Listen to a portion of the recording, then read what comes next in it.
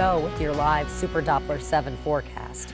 Well, so far we've been 16 degrees above normal when we topped off at 76. That was one shy of the record. We could still bounce up there over the next hour or so, but that looks to be our high. 75 is where we are right now. And as we look at temperatures throughout the air, boy, if you're headed out for this evening, it's going to be very, very comfortable to be outside. In fact, this is going to be the trend going in for the next several days. In fact, let's look at conditions across New Mexico right now. Look at the ski areas. I know we talk about the warmth, but there's still a lot of good skiing going on, so much so that Taos Ski Valley has extended their ski season to continue until April 9th. Yeah, so a lot of good runs out there still. Okay, the 12-hour planner looks like this. A great evening to take the kids to the park, a walk around the block. The sun sets at 7:14, and then a few clouds will stream by from time to time, but we'll be in the mid-40s to start. Now, for the wind tomorrow, notice that as we get into 5 and 6 o'clock, we'll have those 10 to 15 mile per hour winds. So yeah, it'll be more of a breeze than what we're encountering right now, but it will not be overly strong.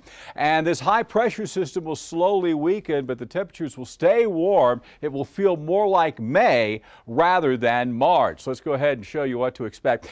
Some low clouds and fog southeastern parts of the state in the morning, but everybody else just dry and quiet and more warm. Temperatures will be like 15 to 20 degrees above normal most areas. There is a bit of a change going on into Friday. Look how a front drops down. Everybody else is having a terrific start on the day. These are the 7 o'clock temperatures. As we get in the afternoon, notice the cool down around Raton, Las Vegas, on into Santa Rosa. Even though it's cooling down, it's still above the normal daytime highs for this time of year. So the 7-day forecast looks like this. For Thursday, Friday, and Saturday, temperatures will be closer or at record levels rather than normal levels, obviously. Going into Saturday, this looks to be a very warm one. You see temperatures in the 80s. Winds will not be overly strong. However, breezes start to pick up again in the afternoon for Sunday and Monday. The strongest winds look to be for Wednesday and Thursday.